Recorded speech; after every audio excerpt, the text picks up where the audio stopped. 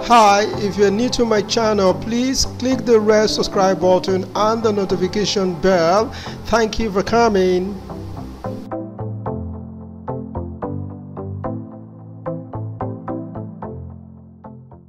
Hi, I'm Oluwakemi. I'm excited to have you here again. This is question 11, JAMB Physics 2018, which goes thus. When left in the freezer, a bottle full of water cracks on freezing into ice because of the... Okay, first let us take a look at some concept about water. Water is an unusual substance that expands when it freezes. Okay, good. So the effective density of ice is more than that of liquid water. So when water gets solidified to form ice, it is arranged in a tetrahedral open case-like structure geometrically. Okay, so a water molecule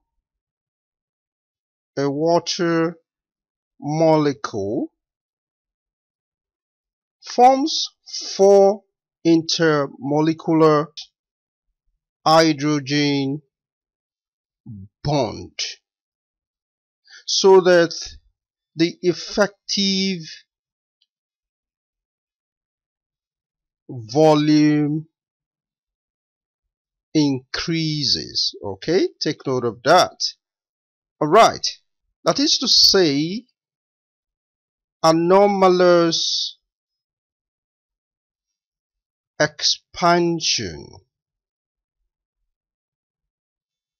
Okay, and hence the glass bottle filled with water, okay, breaks when water freezes. Okay, so now let's take a look at the answer option. Answer option A says increase in the volume of water. Oh yes, we just said that a water molecule forms four intermolecular hydrogen bond so that the effective volume increases. So this answer option is correct, but let's just take a look at the other answer option. Option B, contraction of the bottle. The bottle never contracts. Okay, so this answer option is wrong. Option C, expansion of the bottle. There is no expansion in the volume of the glass bottle. So this answer option is wrong. Then option D says decrease in the volume of water. Rather, the volume of the water increases. Okay, so this is also wrong. So answer option A is the right answer. Thank you for watching. Again, this is question 12, JAMB Physics 2018, which goes thus. The phase difference between waves P and Q in the diagram above is... These two waves are two oscillators that have the same frequency, as we can see, but different phases. Okay, if they have the same phase, they would have we would definitely be seeing just one line of waves, but this gap between the two waves means that they are out of phase with each other, and the amount of such out of phase is what the question wants us to calculate, and this can be expressed either in degrees or radian. And from the options given, it shows that we are going to measure this in radian, but let us just go through the two so that we can understand better. So it is measured in degrees from 0 to 360. So we have 90, the next is 180, followed by 270 before we get to 360 degrees. Okay, good. So then the equivalent of the radian is, at 0 is 0, at 90 it is pi over 2, at 180 it is pi, at 270 it is 3 pi over 2, at 360 it is 2 pi. In fact, I'm just mentioning that so that you can understand this is radian. Okay, good. So now if we go to look at the phase, the wave P, where did it started from? First, let us just analyze this, the degrees or the radian. Okay, so from 0 up to the crest here, it is 90 degrees, and this is the equivalent in radians. Okay, then at this point it is 180 degrees. This is the equivalent. At this point it is 270 degrees. This is the equivalent. Then at this point it is 360. That is when it makes the complete revolution. Okay, so this is the equivalent. So looking at the waves P and Q, let's assume that they are in the same phase. That means we won't see double waves line like this. We're going to see just one single line. So this is before 90. So it is half of 90. So one wave is ahead of the other half of 90. That is, let's put that in calculation. Okay, half of 90, this is 90, so we want to divide it. That is divided by half. Okay, all right. So if we solve this further, this is what we have: pi over 2 times 1 over 2, and this will give us pi over 4. So this is the radian difference between, this is the phase difference between the wave P and Q. So let us check the answer option. Answer option C is the right answer. Thank you for watching. This is question 13, JAMB Physics 2018, which goes thus: the change in volume when 450 kg of ice is completely melted is. So the change in volume is equal to the difference between the volume of ice and the volume of water. Okay, so first we're going to find the volume of ice. So the volume of ice is equal to the mass of the cube, which were given in the question is 450 kg, to be divided by the density of the ice, which is also given in the question as 900. Okay, so if we divide further on, we are going to arrive at 0.5 meter cube. Okay, good. So next we go to find the volume of water.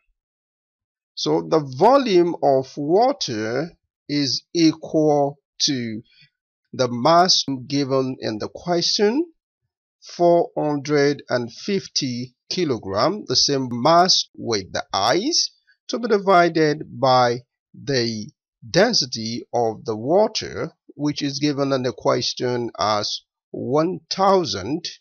Okay, so if we divide further on, we're going to arrive at 0.45 meter cube. All right, so now we can successfully input this value.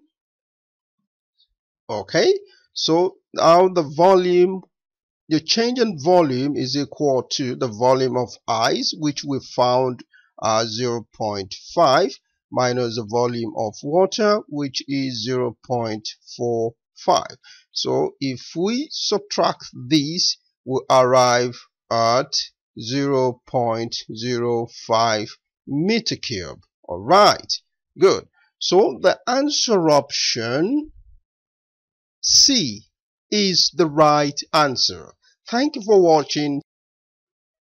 This is question 14, JAMB Physics 2018, and the question goes thus. Teapots are often silver coated to prevent heat loss by A. Conduction only. Talking about conduction is talking about the most significant means of heat transfer within a solid or between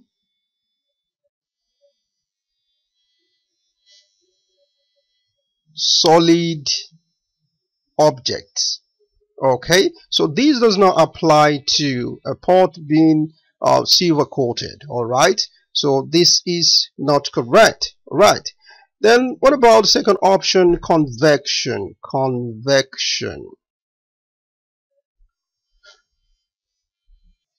This is the transfer of heat from one point to another point by the bulk movement. The bulk movement of the fluid itself. Okay, good. So this also is not applicable to a pot being silver coated. All right, so then the third option, C, convection and conduction, both are not applicable. Now let's look at the last option, radiation.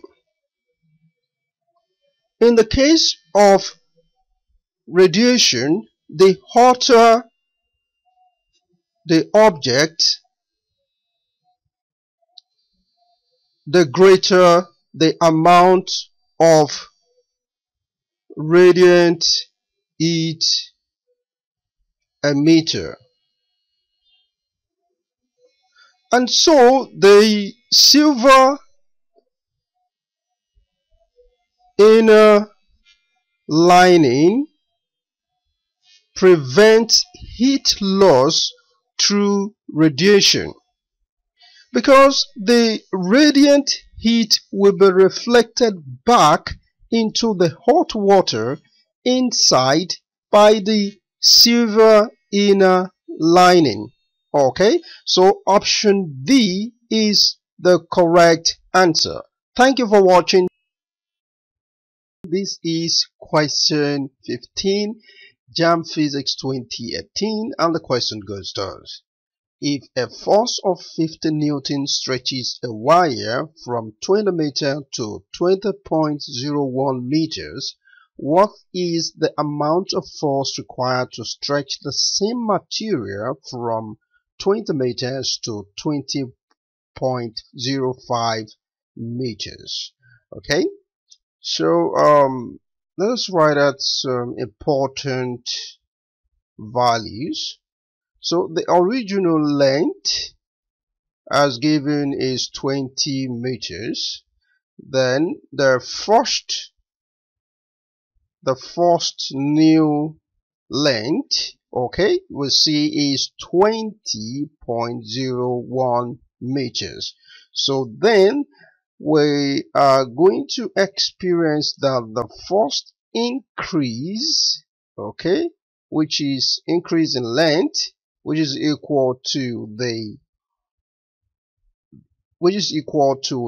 new length, which we have as 20.01 minus the original length, and that will give us 0.01 meters. Okay, good. And next we are to find the second increase in length.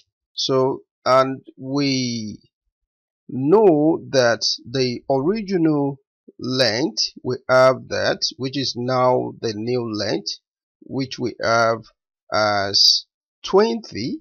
Okay, then the second new length which we have here is 20.05. so if we subtract 20 from 20.05, we have the second new length at 0.05 meters. So now we go to the Hooke's law, which states that force is equal to the constant, the spring constant, times the amount of extension E. So with this, we derive K equals force over the extension. So that is what we're going to apply now. So we have F1, that is the first force over the first extension, equal to F2 over E2. So now we go ahead to substitute the values. So for F1 we have at 50. The first extension here we have 0.01, which is equal to the second force. That is exactly what we're looking for. Okay, then the second extension we have at 0.05. So let me move this up a little bit. So now we can cross multiply, and if we do that, we have F2 equals 50 times 0.05 to be divided by 0.01. And if we punch in a calculator, okay, let us quickly do that. So now you'll see we have 50 times 0.05, okay, to be divided by 0.01. That gives us 250 Newton. Okay, so this is the amount of force that is required to stretch the same material from 20 meters to 20.05. So the answer option A is the right answer. Thank you for watching.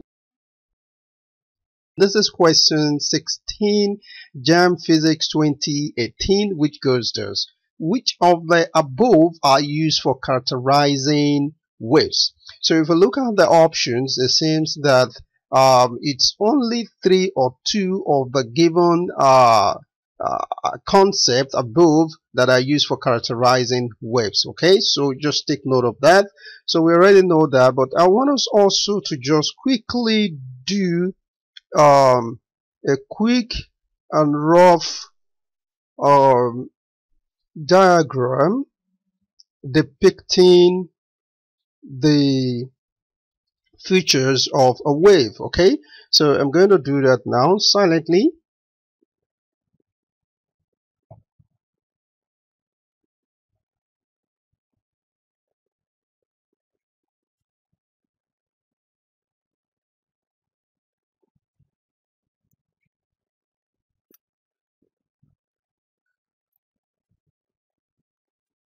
So this is a quick diagram showing a feature of a wave.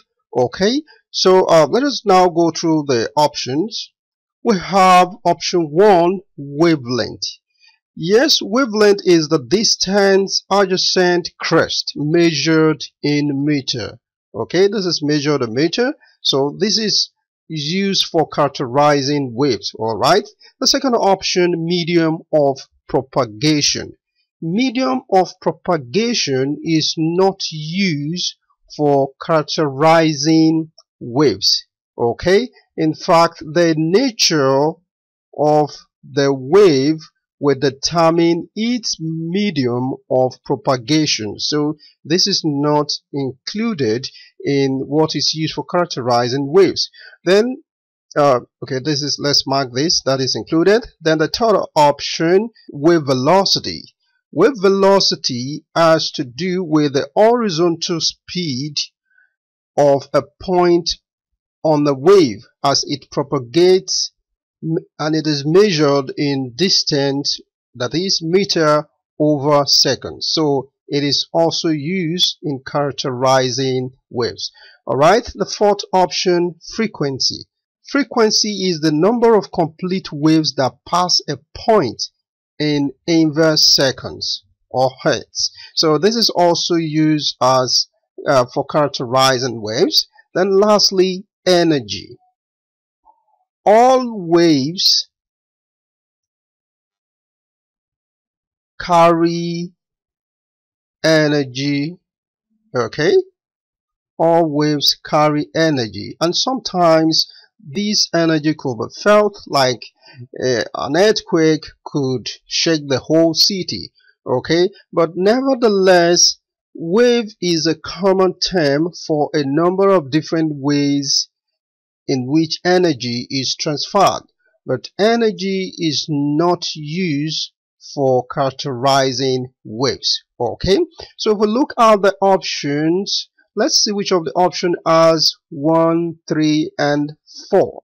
So option 1, no. Option 2, no. Option C, yes. So option C is the right answer. Thank you for watching. This is question 17, JAMB Physics 2018, which goes thus. A 50 watt electric heater is used to heat a metal block of mass 5 kg. If in 10 minutes a temperature rise of 12 degrees Celsius is achieved, the specific heat capacity of the metal is. First, we assume that all the electrical energy produced is converted to heat energy. So we can write that the electrical energy input or supplied is equal to the heat energy absorbed by the object. Okay, good. So next, the electrical energy supplied, which is the electrical power times the time, okay, which is equal to the heat energy absorbed, and that is the mass times the specific heat capacity times the change in temperature. Okay, good. So now going to the question, we can find the values of this given equation. So for the power, we have as 50 watts, so we write 50 times the time, which was given as 10 minutes, and we have to convert the minutes to seconds, so we have 10 times 60. Okay, good. Then for the mass, we're given in the question as 5 kg. Okay, the specific heat, C, that is exactly what we're looking for. Then the change in temperature, which is the rise in temperature given in the question, is 12 degrees. All right, so now we can look for the value of C.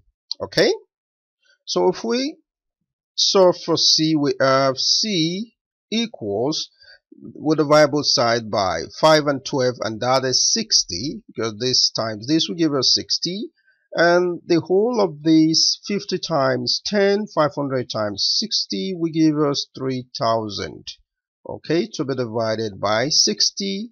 Okay, and this will give us a final answer, 500 joules per kilogram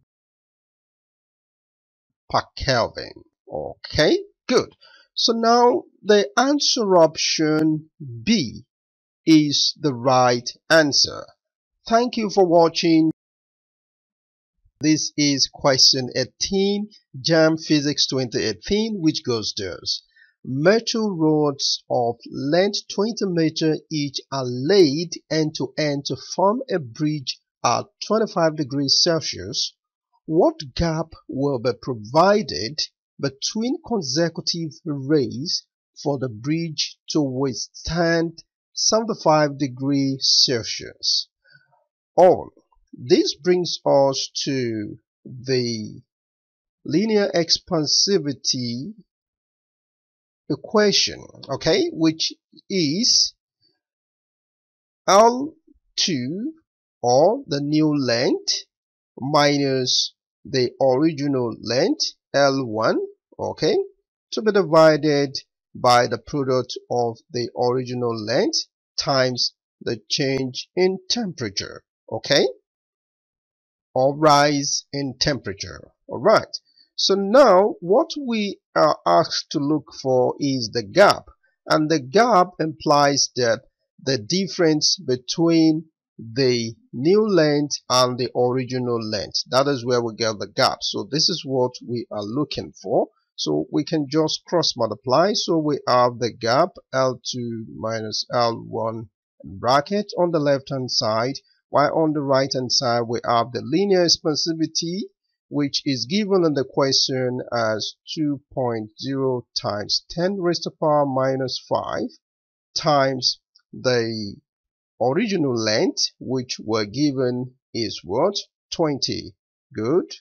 Times the change in temperature or rise in temperature. The initial temperature was 25 and the later temperature, the expected temperature, which is 75. So 75, okay, let me just 75 minus 25.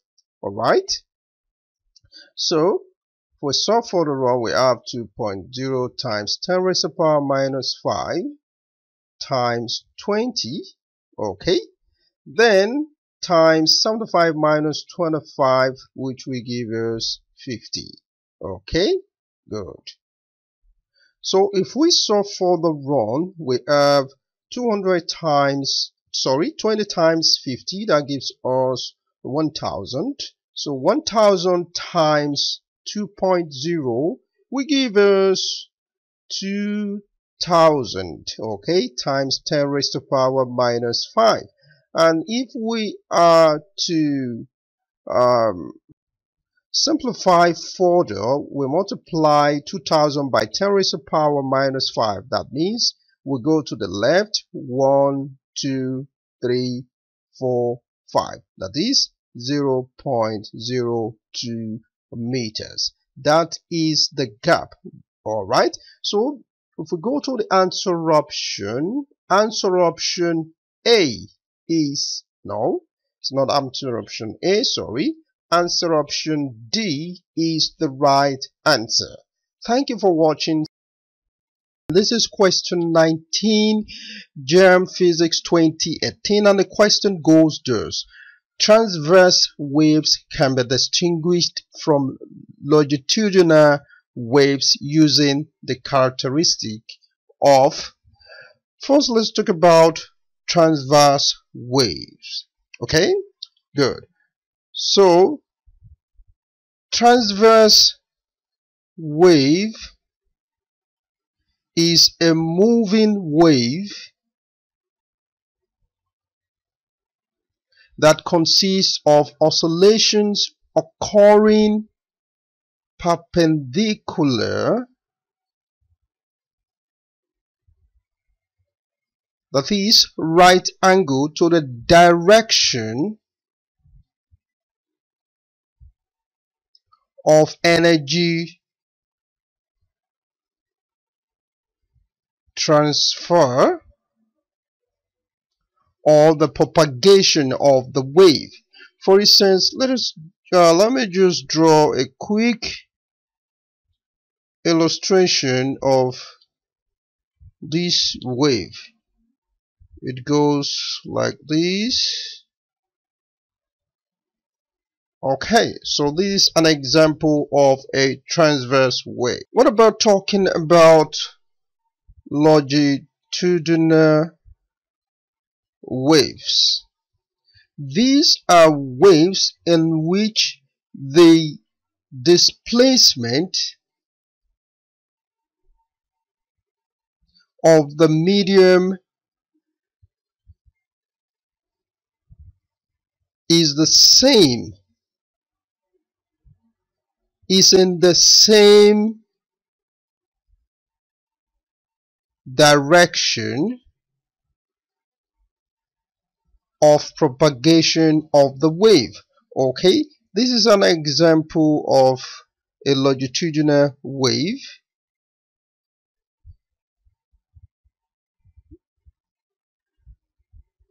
Okay, good. So now let's go to the options to look at the particular characteristic that is associated with transverse wave that distinguished it from the longitudinal waves. Okay, good. So option A says diffraction. Option A, diffraction. Option B, refraction. Option C, polarization. Yes. Polarization is a property applying to transverse wave that specifies the geometrical orientation of the oscillations. Okay, so this is how the polarization of a wave looks like. Okay, so the answer option C is the right answer. Thank you for watching. This is question 20, JAMB Physics 2018, which goes thus. A man exerts a pressure of 2.8 times 10 raised to the power 3 Newton meter square on the ground and has 4 times 10 raised to the power minus 2 meters square of his feet in contact with the ground. The weight of the man is, the weight of the man in question is the force of the man. Okay, so and this brings us to the equation, which is the formula of pressure equals force over area. Okay, so since we are looking for force, we make that the subject of the formula, which means pressure times area, and pressure times area is equal to pressure we're given in the question as 2.8 times 10 raised to the power 3 times the area, which also is given in the question as 4 times 10 raised to the power minus 2. So if we now punch in our calculator 2.8 times 10 raised to the power 3, which is going to be, that means that 2800, okay, because the dots we go 1 2 3, okay, times the minus 10 raised to the power minus 2, which means that the decimal point we go 1 2, that is times 0.04, okay, and that will give us 112 Newton. Okay, so this is the weight of the man. So the answer option D is the right answer. Thank you for watching. See you in the next video. Bye bye.